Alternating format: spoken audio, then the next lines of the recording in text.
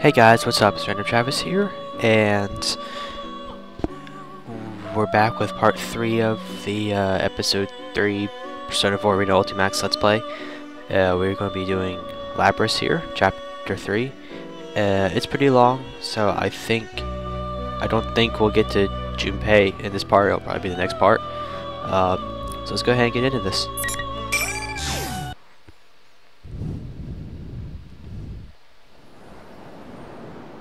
Where am I? Blue skies and azure oceans. Azure oceans spread out before my eyes.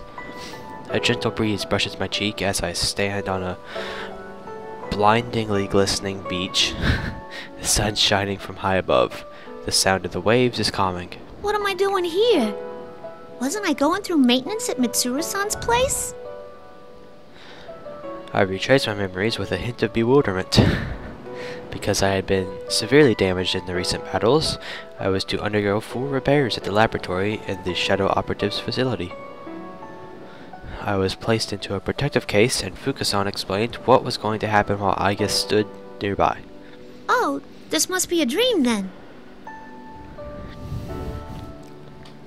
I vaguely remember this sensation. It's similar to something I've experienced a number of times before. Fukusan said that she would shut down my consciousness during maintenance, thus I shouldn't be able to dream.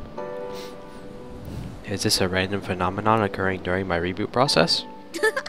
I'm dressed like this again. I'm wearing the uniform from Yasukame High. My arms are human arms. Since what's in one's heart can be reflected in dreams, this must be one of my desires. Still, I know it's nothing but an illusion. I understand, and I won't deny it any longer. This isn't really an appearance that I wanted to recall so soon after what happened yesterday. But it seems the me deep within my heart won't let me be that way. Still, gazing at the scenery, I cease to care about such things. I take a step towards the pier that juts out from the beach, then turn my attention to my internal GPS. Guess there's no use doing something like that in a dream. Well, don't you recognize where you are? Because I recognize that artwork behind you, I guess, from the first game. I don't need my GPS to know what this place is. Oh, okay. It's where I hid a certain wish in my heart sometime long ago. Yep, that's exactly correct. It's so beautiful. If this really is a dream, maybe I can keep going. What does that even mean? Just while I think that, the pier under my feet crumbles and disappears without a sound. Just like that, the azure waters swallow me. Yeah. Splash. The sun's light becomes dim, but I feel no anxiety. A mysterious sensation envelops me, as if everyone is near me and I'm connected with everyone. But eventually, when the feeling of floating becomes stronger and I lose all sense of up and down, the sea changes into a field of countless lights in the darkness. Now, Wow. where could this be? Well, it's not the beach. It seems I have an odd guest. Oh, you're that misrepresent. No, Prestand? Ah, yes, Miss President. We met the other day. Misrepresent? Okay. I turn toward the voice and see a familiar woman in a blue dress, Elizabeth. She gave me a word of caution during yesterday's battle, when I had been turning my eyes away from my true self. This is an unexpected reunion with the person who appeared before me like a storm and left with the same amount of force. Oh, hi. Thanks a bunch for back then. I didn't get to thank you properly at the time. You faced yourself and overcame the ordeal through your strength alone. And the feelings of those at the scene certainly helped as well. Still, my assistance was merely the cake under the ice. Isn't that the good part, though? Under the ice? I don't know what that means, but this place is beautiful. Well, I assume Where am I? I assumed she meant icing, but I guess it is Elizabeth, who knows? This is a world within people's hearts. Since you are here, it's most likely that you are at rest in the real world. Now that you have gained a heart of your own and are nurturing it, I wouldn't be surprised if you were to wander here at times. That all sounds pretty complicated. What are you doing here, Elizabeth? To put it as Frank would, it is a secret. But if there was something I could say about it, I am yearning for an unseen power. Who's Frank? What? To put it as Frank would, but who is Frank? I don't know who that is. Huh? You want power too? Even though you're insanely strong already? Oh, all this talk of power has reminded me of something. It seems you have obtained a new power through that battle earlier. I do not mean to be rude, but my adorable personality cannot restrain my infinite curiosity for such things. Would you show it to me? Her adorable personality. Okay. Huh? Wait. Hey, hold on now. Are you saying you want to fight me right this minute? My, how could I have forgotten? A boisterous brawl in this place would certainly not be elegant. I'm not talking about where we are.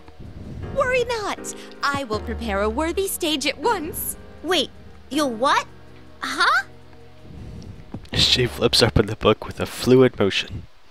As she does, a blue circle draws itself into the air, and the scenery around us changes.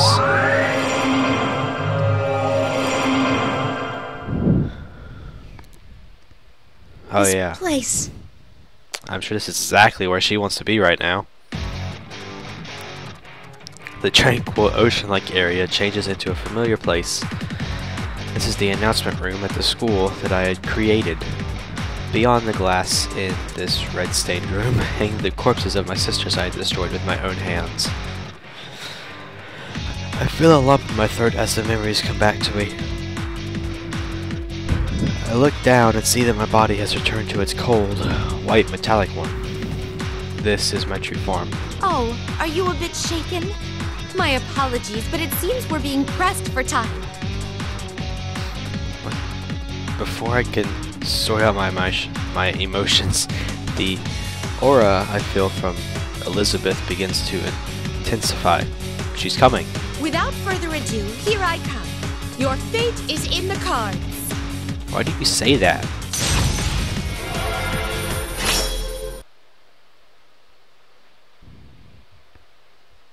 I love how the battles start. This is the first battle of this Let's Play. Now you get to see how bad I suck at this game. I don't suck, per se. I'm just not good. It's not just this, I'm just not good at fighting games. Please don't hold I also haven't really used what's her name? Labrys that much. From this moment impressive.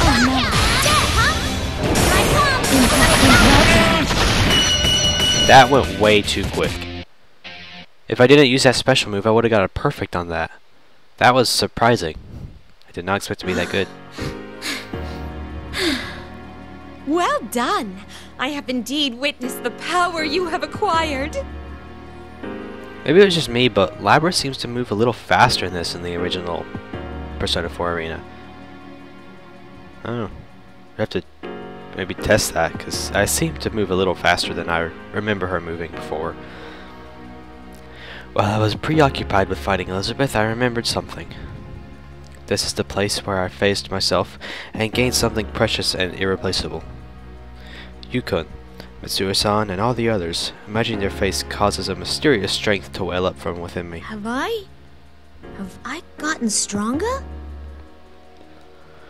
Elizabeth smiles. She calmly returns to the conversation we had been having. Whether you can accomplish your wish and your heartfelt promise is up to you. If you can't do it, no one else will be able to do it for you. But from a different perspective, that means that anything is possible depending on you. Don't you think it could be perceived that way? If I do it. That is correct. Though, it would be most important to prioritize overcoming the ordeal that is coming your way. Huh? What ordeal? Isn't this just a dream? the ordeal that has made itself known quite close by. I bid you good luck. Could you at least tell us a little bit more? Wait, hold on! What's this ordeal you're talking about? What do you mean?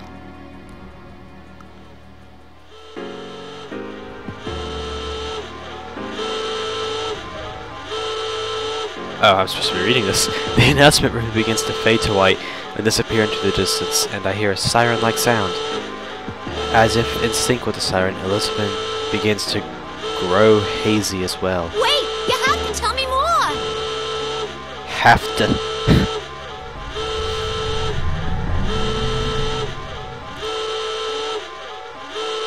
My own voice is lost in the warning sound that crashes over me like waves. I just need to talk to her just a little more. Please turn the siren off, it's very loud. Sometimes I regret wearing this headset to record stuff. The moment after everything goes white, the laboratory appears in my vision. An ear-piercing wailing sound fills the air. This is the real world. Yeah, no duh. Good, you're finally up and running. Seriously, I am terrible with machines. This is the detective guy. Detective guy now, I think. The police shop owner Persona 3. I look towards this voice and see an unfamiliar man in a black in a black pinstripe suit. That doesn't even look like the word purple. The man looks frustrated as he fumbles with my case, disconnecting the wires leading from the terminals to my body. So how about it? Can you move? Who are you? I'm Kurosawa, a police detective. Do you know what a police detective is? Huh, I was right. He's a detective now. I remembered. Kurosawa. I have no memory of this man, but for some reason I recognize his name. This must be information that was inserted into my knowledge database. Beginning personal scan. Personnel scan. Personnel, yeah. Matching iris and voice print. Identified Detective Kurosawa. You can match the guy's iris? That's pretty impressive. Oh, are you with Mitsuru-san and them? Something like that. As far as I can find in the database, he seems to be a person who can be trusted. He has a long history of private and public interaction with Mitsuru-san and the other shadow operatives. I'll make this quick. There's an emergency. The car that the lady, that Mitsuru Kirijo was in, has gone missing. Mitsuru-san? What do you mean? An emergency? She's missing? Only after hearing this do I pause to re-examine my surroundings. That siren must be in response to these ongoing events. I'm unable to get a grasp on the situation, and only become more confused. We'll talk later. We need to get to the roof. As he speaks, Detective Kurosawa tosses me a small bundle. Clothes. I open it to find the Yasogami High uniform I've been wearing in my dream. Does he want me to wear this? I kinda like her without the uniform on. She looks cooler, more robotic-y. Though I'm still perplexed, I put on the uniform Detective Kurosawa gave me and follow him as he runs to the stairway.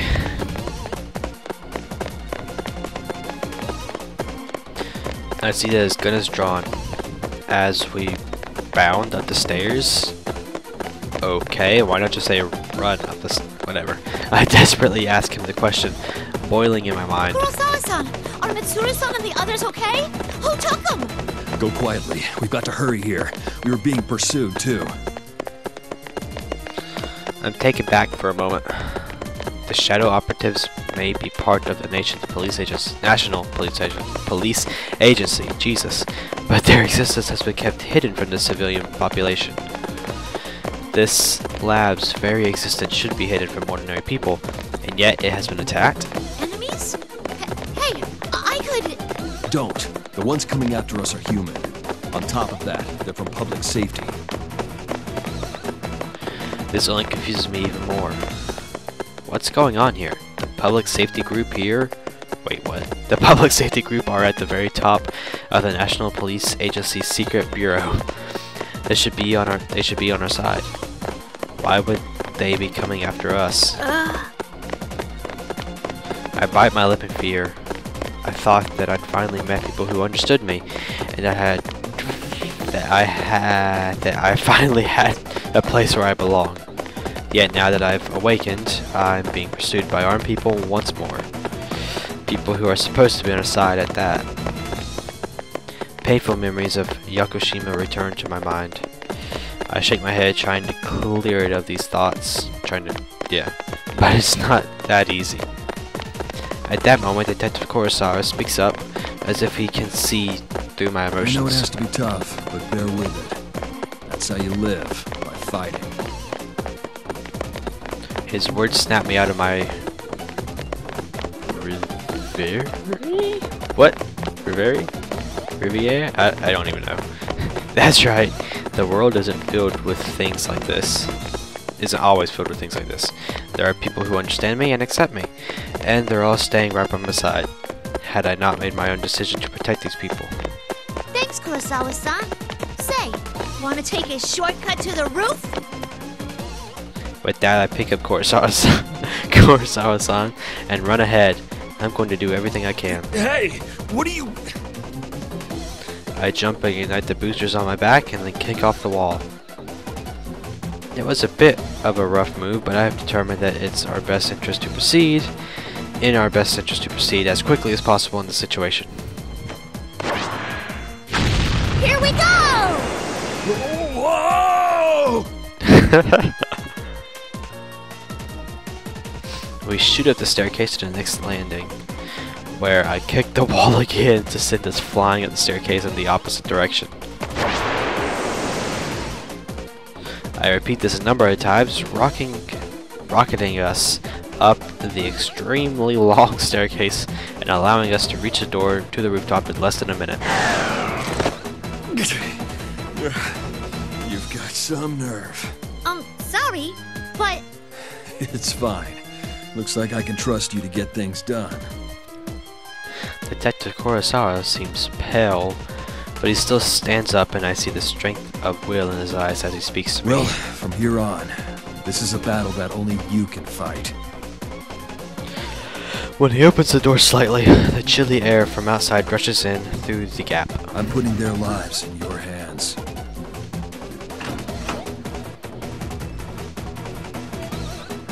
Kurosawa-san opens the door fully, and the wind whips at us.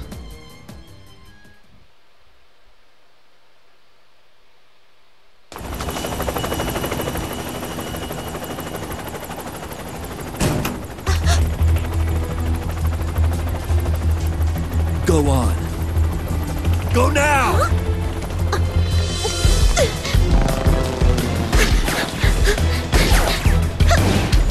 Gotcha! Okay! Kikuru-san, let's go!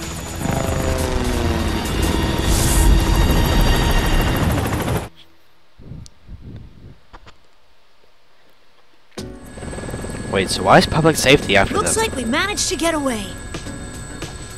We got out in time. It's nice to meet you, Labris. I'm Yukari Takiba. Oh, yes. I'm Kanemata. Wow, so it's true that you're like Aigus-san. Oh, and this is Koromaru. Huh? A dog? He's not just a pet. Koromaru might not look like it, but he can fight as well. Beginning personnel scan. Personnel scans. Everyone on this helicopter seems to be a member of the Shadow Operatives. According to the new data I was given during my repairs, they are all Mitsuo-san's friends since high school. These people are all comrades who have fought alongside Mitsuo-san and the others, and each other. Takeba-san? You're dressed in a kinda interesting way. Huh? Oh, this? Yeah, I got picked up suddenly for my job, and I didn't have any time to change. I bet I'm never gonna hear the end of this. Also, you can just call me Yukari. I hope we get along, Labris. But to think that organization would come after us now at such an important time. If Kurosawa-san hadn't gotten that tip, we'd be doomed. Hey, right. What's going on with those guys? Who are they again? Public safety? Oh, that's right. You don't know.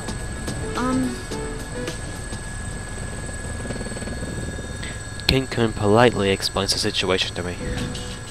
Some people in the public safety department don't think well of the shadow operatives.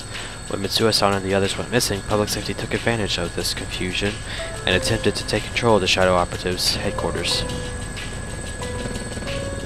They had been trying to remove Mitsuru-san from her position and showed up at the lab in an attempt to confiscate me for evidence. To move this quickly after she disappeared, though, public safety must have some way of knowing what's going on within the shadow operatives. They say Mitsuru-san set everything up. She would never. I can't understand it either. All this about honor and adult circumstances is foolish. Yeah, but there are some people in public safety who don't agree with that. Or else Kurosawa-san wouldn't have gotten that anonymous tip. Oh, that reminds me. I wonder if Kurosawa-san's okay. Koromaru says that he's alright. Huh? Can you understand dogs too, Yukari-san? Well, no, but I've known Koromaru for a while, and that just seems like what he's saying. I'm sure Kurosawa-san will be just fine. Koromaru-san's white fur reminds me of something. Snowy, my friend, who I met on that southern island. I can tell from Yukari-san's words that all the other people here in this helicopter know each other very well. So where are we going now anyway? We're gonna go look for Mitsuru-san and them, right? Right. It looks like there was an increased shadow reading someplace called Inaba, and they were headed there. We'll go that way for now. Inaba. That's right. This could be a continuation of the events from yesterday. An ordeal. Elizabeth's words from my dream echo in my mind. Don't look so gloomy. I'm sure Mitsuru-senpai's fine. She's got Akihiko-senpai, Fuka, and even Aigis with her after all. Oh, right. You're Aigis' sister, aren't you? Yeah, that's right. I was made just before her, though. You seem so stiff. You don't need to be so polite with us. I heard that you were an earlier model than Aigis-san, but you don't seem less advanced at all. You seem perfectly normal. Do you fight with that axe you're carrying? Could I touch it? Okay. The two of them are interacting with me quite normally, even though they know I'm a machine.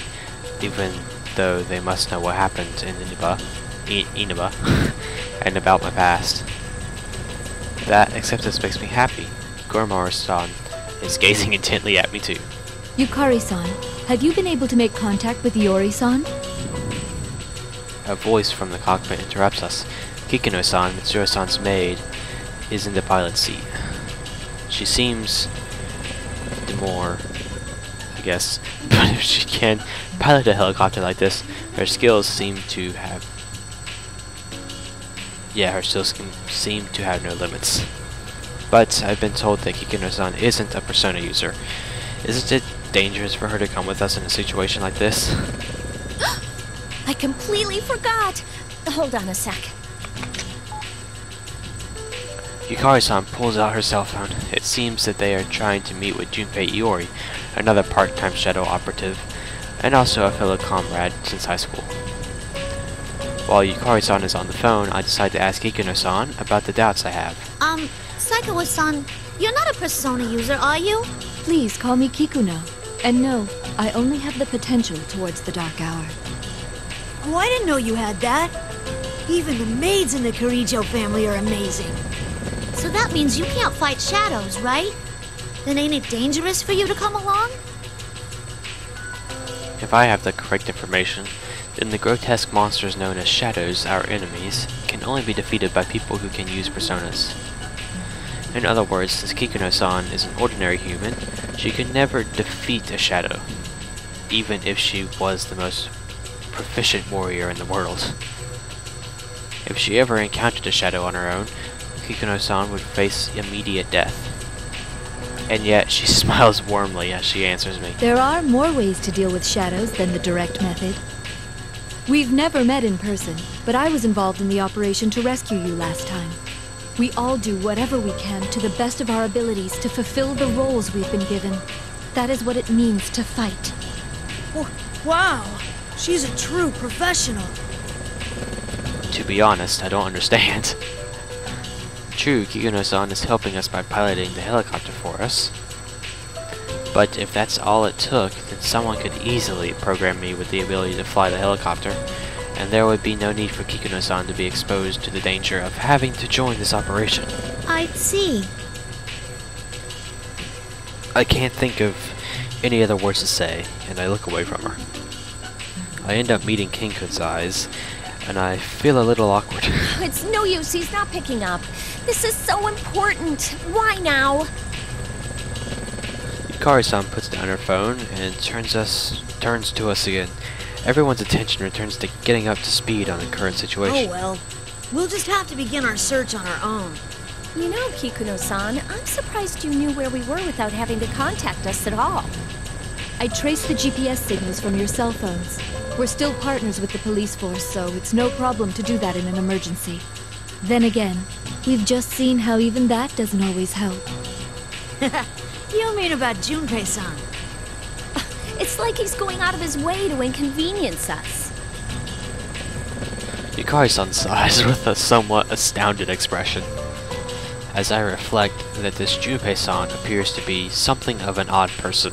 You can say that. Kikuno-san taps her armrest as if remembering something. Oh dear, I almost forgot. Labra-san, please review these documents until we arrive at our destination. With that, Kikuno-san hands me a folder. Fuka-san asked me to tell you about this, but under the circumstances, would you please look through the material on your own? As I flip through the documents in the thick file, I noticed that certain names appear again and again. Mitsuru, Akihiko, and the names of everyone here. What is this? It's a summary of the activities that took place 3 years ago. 3 years ago? You must mean... I see. Whoever's behind what's going on is definitely connected to those events. 3 years ago refers to the incident leading to Mitsuru-san and the rest meeting one another. I haven't had the chance to go over it in detail, but supposedly it's the case that became the impetus. Stop using all these words I don't know, Jesus, for Mitsuru-san to establish the Shadow Operatives. And the bonds that they have formed among each other. They were nurtured through the battles they took part in back then. Such deep connections look radiant to my eyes. I decide that it's important that I hear more about what happened, that as important as learning more about who or whatever is behind the events going on now. If I just wanted information on it, I could easily just transfer that data directly into my memory. But by actively reading it like this, I will be able to understand what happened. Her thoughtfulness of treating me the same as a person makes me happy. Kikuno-san glances at me once more and nods slightly as if in approval. Dots, question mark. I think it looks good on you. A proper appearance is important when going out on a grand stage. Does she mean the uniform I'm wearing? Oh, I get it. She must have been the one who prepared the Yasukami uniform that Kurosawa-san gave me. Her sudden compliment is a little embarrassing, but I can't help but smile. I mean, this uniform to me, it's proof of my connection to Yukun and his friends. Thanks! Kikuno-san reacts with a small smile, then produces some other items. Yukari-san, Ken-san, I have acquired evokers and suitable weapons for you.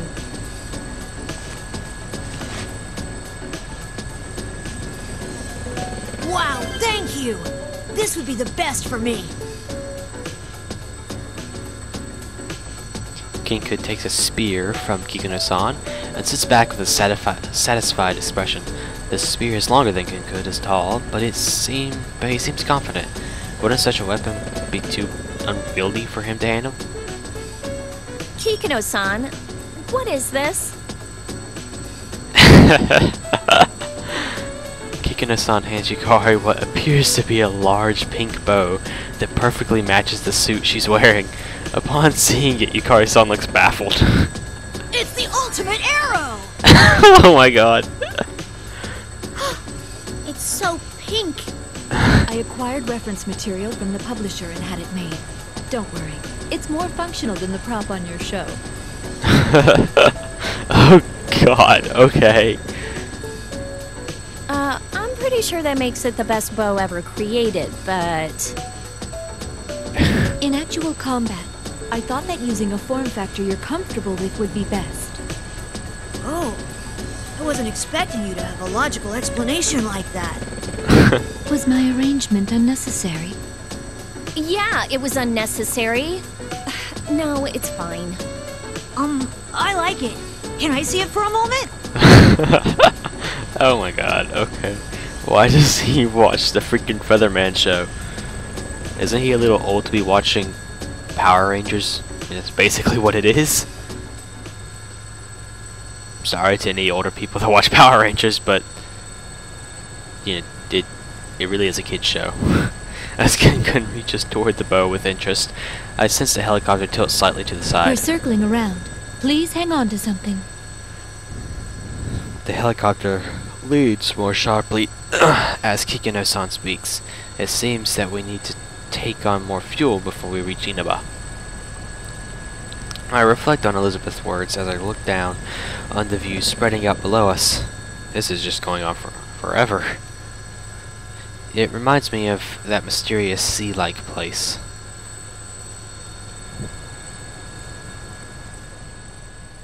Oh, is it over? Nope. The air in the helicopter is heavy.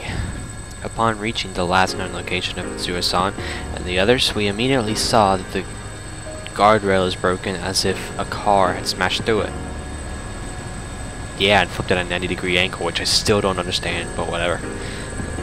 Maybe I just don't understand how limos work when they hit a guardrail on the side of the road. We looked down the cliff and discovered a black vehicle below, unmistakably Mitsuo-san's limousine. There were no skid marks on the road that indicate braking, and the car's body was seriously damaged. It appeared they had been going at a very high rate of speed when it hit the barrier. Everyone paled in an instant. Yeah, that's definitely the right word. Everyone paled in an instant, and we were all at a loss for words. But the driver was the only person in the vehicle, and though he was injured, there were no traces of blood from any other than him in the car. We wondered for a moment if the others had been able to leave the vehicle on their own, but if they had, they would have tried to contact us. It also seems odd that they left an unconscious and injured man behind. Furthermore, there were no footprints around the vehicle at all. We did another search for their GPS signal, but there were no signs of their whereabouts. That left us with only one conclusion. I hate to think about it, but does this mean that they've been captured? Let us be optimistic and assume that they're still alive. If they were captured, then the enemy values their lives and will do no harm. We do have a chance. I carried the injured driver from the bottom of the cliff back up to the road. Kikino-san requested a vehicle to transport him to the hospital under the Karijo family's care. Kikino-san made this decision since we wouldn't have been able to explain what happened to a normal ambulance. Also, it's possible that the police from public safety would take him away if we reported this to the authorities. Kikino-san asked the personnel who arrived with the transport to try to ask the driver about what happened when he regained consciousness. That will likely be difficult, however. If this is similar to what happened last time, the driver would have no memories of the events, much like the people who captured me and transported me to Inaba last time. However, there's no guarantee that the same had happened to the limousine driver. Not long after, we were back in the helicopter, which takes us to where we are now. To be honest, everyone's at a loss about how bad the situation is. King-kun tries to change the topic in an attempt to divert us from our worries. It's amazing that you know how to pilot a helicopter, Kikuno-san. I heard that it's hard to hover in the mountains. Did you train for that? Only a couple of years ago, but I have taken part in an assault operation involving a helicopter. You were in an assault with a helicopter? Where? Just a high school dormitory. Oh, what? Huh? Oh yeah, I remember that. I decided to learn how to pilot in the event that if someone attempted the same move, I would be able to respond properly. What are they talking about? My understanding has been renewed. It seems that being a maid is a very serious and very difficult occupation. Yeah, it's probably not as serious as you think, really. I mean, I guess it can be difficult depending on who you're the maid for, but I don't think it's very serious.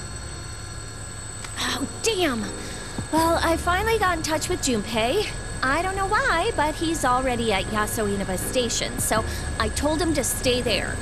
In any case, we should head to Inaba too. We might find some kind of clue there.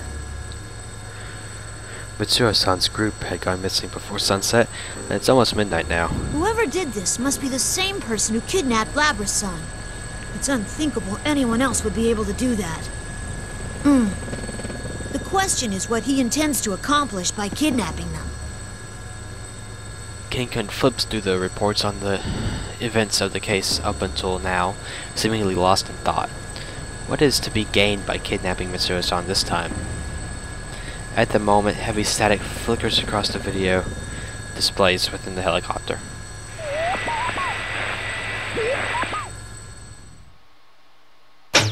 The strong win, while the weak disappear. Tonight, we will witness the hottest battles in all history. The goddess of victory is waiting to descend upon the ring. P1 fans, are you ready? Are you ready? Time to let loose! An all-out war! The contestants in the previous P1 Grand Prix have returned for another tournament, right on the heels of the last one. These warriors will create another legend here at the world-shattering P1 ring!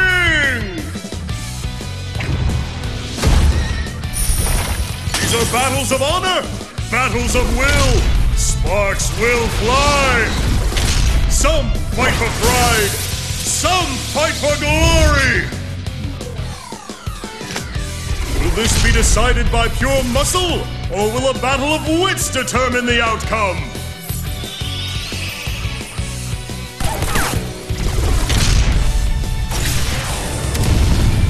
Things are heating up! Tonight, who will win the title of champion? Who will be crowned with the winner's wreath? Whose tale of glory will resound for generations?